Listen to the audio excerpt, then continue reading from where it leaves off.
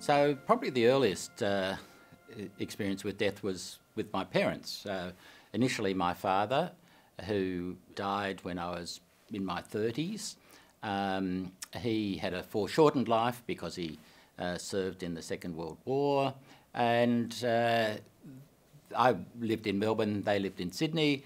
The story was he felt heart issues, went to hospital, went to the emergency department, had his bag packed, assuming he was going to be in hospital, and basically they said, it's probably best for you to go home. He went home and he died at home the next day, essentially, with relatively no notice, and that was, in a sense, a big shock to us all.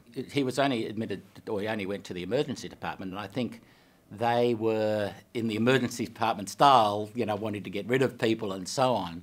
And so they didn't provide any advice about what prognosis was. They may have made a mistake about what they thought prognosis was. We didn't challenge any of that. Either they made a mistake about prognosis or they knew what the prognosis was and they didn't talk about it. My mother lived another 20 years after that, and she had increasing number of hospitalisations over the time for various things. And so we knew what the evidence is about increased hospitalisation in the last year of life, and so we knew that her death was coming. And eventually she was admitted to hospital for something, and she was admitted under the care of a geriatrician, which I thought was very good, actually. And the geriatrician said to my sister, who was her carer, "You realise your mother's going to die during this admission." I thought, wow. And so my sister rang me. I was able to fly up to Sydney with my daughter. We were able to say goodbye to my mother while she was still conscious and recognised us and all those sorts of things. So she wasn't in an intensive care unit with tubes coming out of her and no ability to communicate. So we were able to say goodbye. My daughter was able to say goodbye. She recognised us, and she died 2 days later when we were back in Melbourne. So that, even though it was a hospital death, I think it was a good death because it was relatively quick. She wasn't in pain. The family was advised. The family were all able to be there. And so I think that was in contrast. Even though my father died at home, it was an unprepared death. And I think that's one of the evidences of a good death, is that you're ready for it and you accept it and you're able to say goodbyes and so on.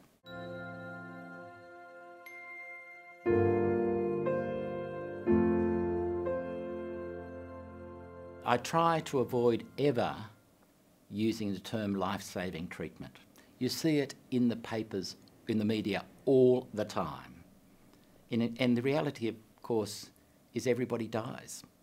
And all you can hope for with a new treatment is life extending, that your life would be longer now than it would otherwise have been. And we seem to think, the media especially, abetted by medical researchers and the health system, want to convey to the public that we are all immortal, and we're not.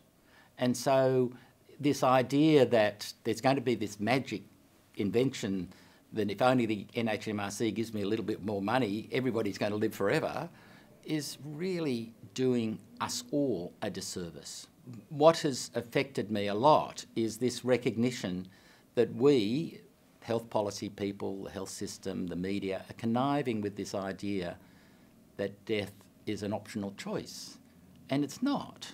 And we've got to actually make it easier for these death conversations to take place, make it easier for a GP, for example, to talk to someone when they're maybe about to go into a residential aged care facility, that, you do realise that you may die in the next N years, and so, give us some advice about how you want incidents to be handled and so on.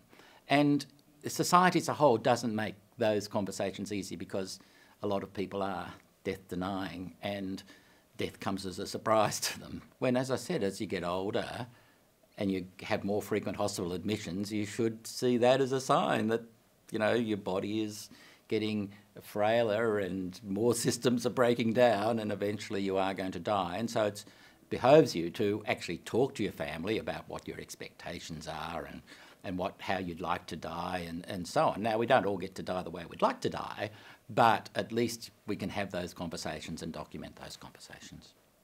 20 or 30 years ago, there tended not to be as much in the medical curriculum about communication, about communicating death and so on. And these were if they were taught, they were sort of in soft subjects that weren't examined.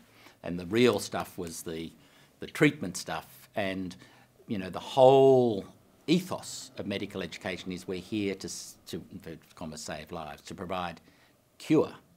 And so the providing care and the recognition of end-of-life care was de-emphasised in the medical curriculum. Now, it's less so now, but still a lot is the emphasis on cure.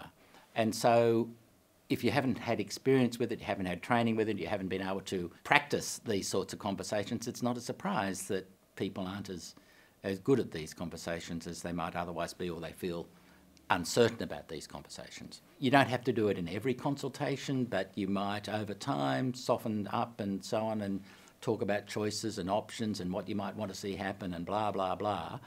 It is a much easier thing, especially when you have a relationship. So I think there's a bit of history of training, there's a bit of, they are uncomfortable conversations because society as a whole, as I said, is death denying. So there's a whole conspiracy, really, to say, don't ask, don't tell, that, you know, this is not something that you do in polite conversation. But the reality is we all die. And we all have to recognise we all die. And the issue is, are we going to make it easier on our carers, on our family and so on, in understanding what our wishes are relative to being less easy for our carers and our family and so on.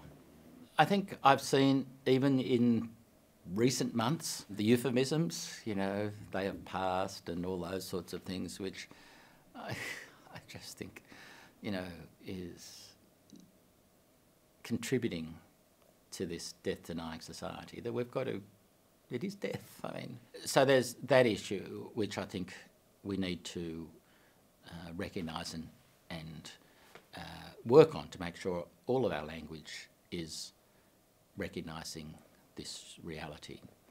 I think also people go into medicine, go into nursing because they want to help people, they want to, inverted commas, save lives.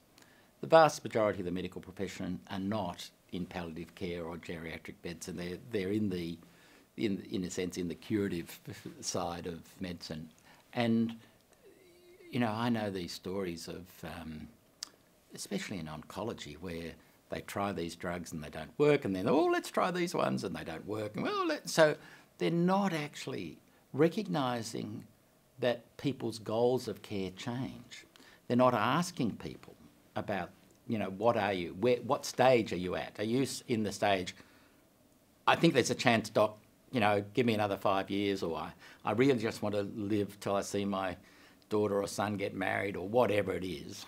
You know, what are your current goals of care? Many doctors find it hard to have that conversation about where are you now, and the right answer is going to be different for different people, but once they've started to have those conversations, the conversations we've been having about medical treatment and surgical treatment and so on, we think that we probably need to start to have a different conversation of what are your goals of care now and what are our goals of care and why are they there and why are they not. So many clinicians assume that everybody is in the do everything you can, doc, sort of stage of their goals of care, and they don't check in because it is more comfortable for them to do things. I mean, surgeons like doing surgery. That's why they became surgeons. And so they want to intervene, they want to do surgery, rather than saying, I've looked at the film and I don't think surgery is the right thing for you. You know, so it's just that much harder, and physicians in the same boat and so on.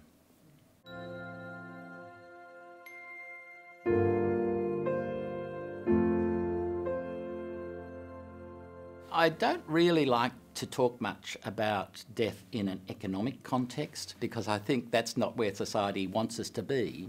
But nevertheless, the reality is that a person who has received palliative care costs less than a person who doesn't, has less ED visits, fewer ICU admissions, fewer hospital admissions, and lives longer. So they live longer with palliative care and they cost less with palliative care. So in a sense, you say, what is the downside here? You know, why aren't we making palliative care much more available? Because it's not always available. In many cases, persist in providing interventions, providing diagnostic interventions in the last week of life. There was a paper published a couple of years ago out of Peter Mack where they looked at when was radiology and pathology and so on ordered, and there were people who were going to die the next day who were having these diagnostic interventions. And you think, really? You know, why were you doing that? Why had the clinical staff not begun to say, hello, we need to be preparing this person for death in the near future, and getting them to do another diagnostic test is not really preparing them that they might die in the next day. And you think, you know, why can't the clinical staff let go? And I don't think, by the way, that it's the patients who are always saying that. Certainly some patients want to say, do everything you can, doc, but you really have to say to the patient, doing everything you can, doc, means that you won't be able to talk to your family, you won't be able to talk to your carers and so on. There is a cost to you and your family about doing that. You know, when you do an audit of that death, for example, very often an audit team would say, oh, they did everything they could and the death was inevitable, rather than saying, did they do too much? You know, why wasn't palliative care initiated earlier? Because the default is you'll get criticised for not intervening, rather than a default saying we should have given that patient more options earlier. I think I read an article where one of the hospitals has an automatic referral to palliative care given these criteria, and it's automatic and you have to override it. And I think that, you know, these sorts of systems interventions make it easier for some of these things to happen. So I had a friend who had breast cancer, and she lived with breast cancer for probably 20 years, I think, in and out of remission.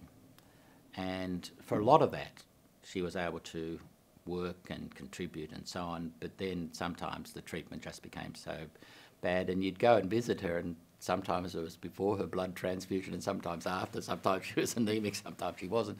But she was continuing to live a meaningful life through treatment.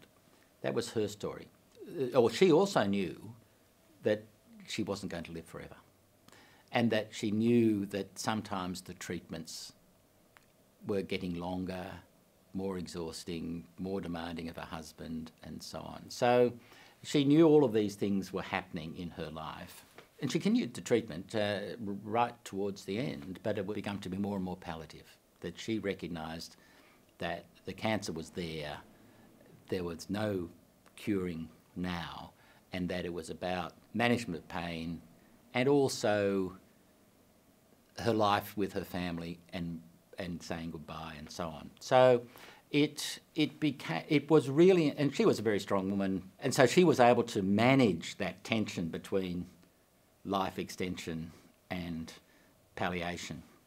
Not everybody is as strong as that and is able to do that, especially if they've fed the lines in the media that medicine is this magic box of tricks which can save everybody in inverted commas. And that's, I think, what we have to be working with the community, and the media has a particular responsibility. And every now and again when I see one of these outrageous stories, I tweet about it and I'd say, is this responsible? You know, they say, oh, we've done this magnificent thing, and you know, it appears as if it's going to come tomorrow, but really there's another 10 years before this thing will go into clinical practice. And you think, really, why are you doing that? And we do have to balance those sorts of miracle medicine stories with what do you do when medicine has to admit there's no cure anymore, and we have to change the goals of care. The patient has to sort of say, what do I want to do now? What are my goals of care now? And we have to make those conversations about that more frequent and easier. So a good death is different for different people. People want different things. And so there's no right answer that dying at home equals good death. So a good death, first of all, is a death which the person who's dying in their immediate support system thinks is a good death. And that might be, it's almost inevitably a death without pain, a death with communication, that is, you know, being able to communicate with the people around you. It's almost certainly a death with people around you and so on. So it has certain attributes, and it's also, to some extent, a death for which you have some notice. I talked about my mother, for example. I live in Melbourne, she lived in Sydney. It took time to get from one place to the other. When my father died, he was in Sydney, I was in Melbourne. I couldn't get there. There was just no way I could get there when it became obvious that he was going to die in the next few hours. I just couldn't do it. So a good death involves a bit of recognition that, as the geriatrician said in my mother's case, you realise she's going to die during this admission. And she did. There's a combination of things, but it's going to be different for different people.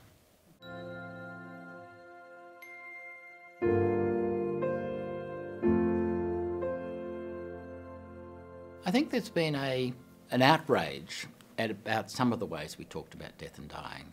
Early in the pandemic, the chief health officers or the politicians would get up and say, oh, these number of people died, but they had underlying conditions, or that they're over 70 or whatever.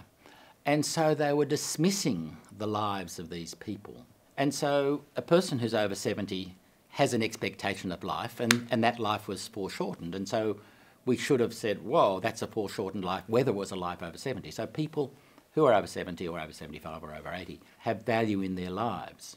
But we also need to say, simultaneously, and it's not in conflict, we need to make a death easy if the death is going to happen in the next 2 or 3 days, that if the death is inevitable. That is, if they are having this immense trouble breathing, we need to let the family know that this is something that we can't intervene and deal with. And I think there was more of that. With COVID, there was more letting the family know that we've seen this before. We don't have treatments, this is a new disease, and we think this person, your brother, father, mother, sister, is going to die in the next few days. So I think there was more of those conversations, whether they're all handled well, of course. And also, one of the tragedies of the pandemic was sometimes those conversations had to be done by video or by telephone rather than face-to-face. And I think the clinicians who did that have just got to be praised so much, because it's not only hard for the family, the carers and so on, but it's hard for the clinician, because the clinician wants to be there. And yes, you're there if you're on video, but you're not really there. And so I think the recognition of the difficulty of that, I think, is something that I think that society as a whole hasn't shown their gratitude enough for. I think there are a number of things that have happened over the last 5 years which have increased the status and relevance and place of palliative care. First of all, we've seen in all states, and not the territories, but the development of legislation about assisted dying. And of course, assisted dying is not the same as palliative care, and I don't want to pretend they are. Basically, alongside the introduction of assisted dying legislation has been a promise to dramatically improve palliative care. One of the arguments against assisted dying was, oh, you don't need assisted dying if you have palliative care. Well, one of the responses is, let's make sure no one misses out on palliative care. So there's been a big increase in emphasis on palliative care and an availability of palliative care services. Whether that's enough or not is another matter, but that's happened. Secondly, we've had the pandemic, where people dying has been much more in the forefront. I think COVID-19 is now the second most common cause of death in 2022 so far. So it's really increased the presence of death in the media and so on. And so I think associated with that is, what do you do when there's nothing you can do, and who is trained to deal with that, who is an expert at that and who can help with that? Well, the answer, of course, is palliative care.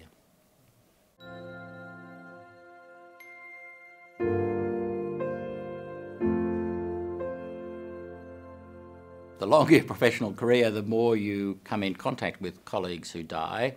I've had colleagues die in car accidents, for example, but the one that I think impacted me most, and not in a different sort of way, was a colleague who took his own life while working in the Health Department of Victoria.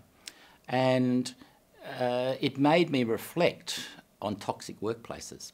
It made me reflect on the sorts of things that might have contributed to his death, and what I'd only spoken to him the day before or the day before that, I forget, a couple of days before, and makes you reflect on what you might have said or what you didn't see, and so on and so forth. So it wasn't his death per se, but the manner of his death and the fact that it came into our lives that made us think about contributing factors and so on.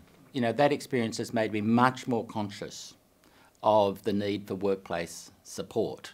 Nowadays we call it employee assistance programs and so on, but I'm very, very conscious of the need to ensure that those sorts of supports are available.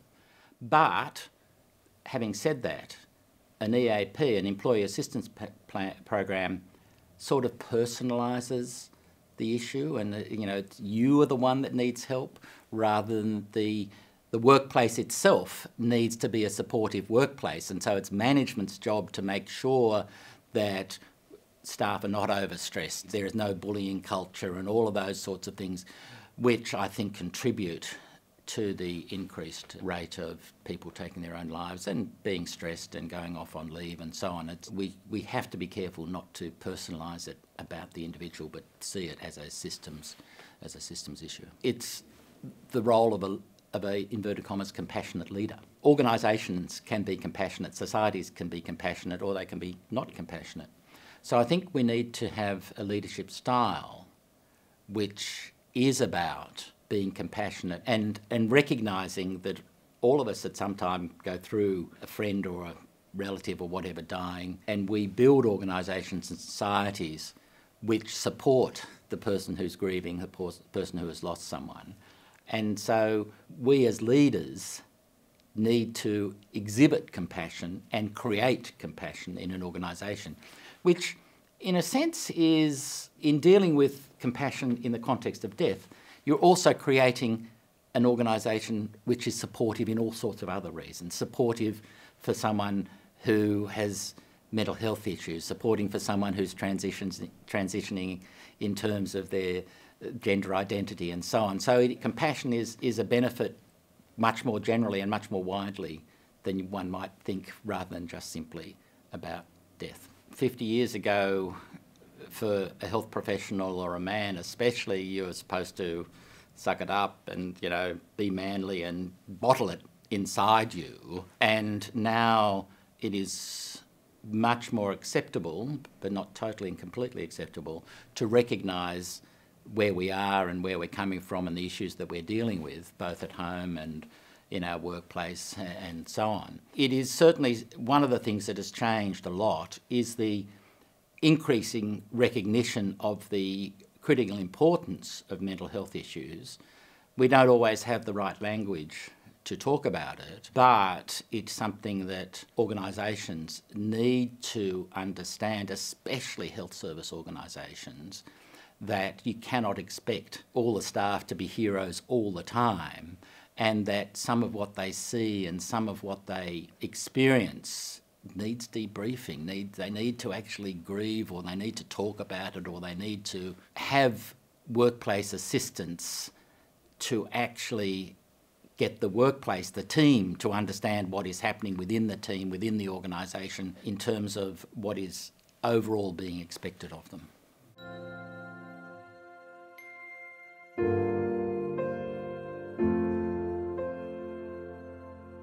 Over the last few years, I've thought a lot about what my personal position is on assisted dying, for example. Do I think it's morally permissible or not morally permissible? And so it made me think a lot about what I think about human life, about death, and about people's choices and goals of care and all those sorts of things. In the Victorian discussion, I read through all of the submissions to the Legislative Council review of assisted dying, and you heard these terrible, terrible, terrible stories. I could only read a few of them every day because they were just too overwhelming to read them all in one sitting. People missing out on palliative care, people being forced into terrible deaths because of our environment, because of the society, because we're not giving them the support they needed. And so I became quite convinced and quite vocal in the argument for palliative care. It's one of the reasons we started some work at Grattan on dying, that we wanted to make sure that everybody, everywhere, all the time, had available the supports they needed to make their dying an easier process for them and their family. And still, at the time, people were missing out on palliative care and dying the most horrible deaths. And so it is something that re-energised me to be on about making it easier for people to die in a way which is consistent with what they wanted to do, in a way which helps their family and helps them, supports them. As I said in my mother's case, you know, the geriatrician said, you know she's going to die during this episode. Basically, you've only got 5 days to prepare yourself, folks.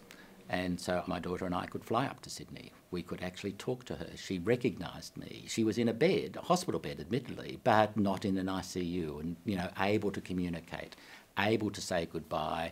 We were able to have our grief and say goodbye rather than saying goodbye to her when she was in her coffin. We did that as well, but, you know, it was much easier to say goodbye in person, talking to her and her recognising us both.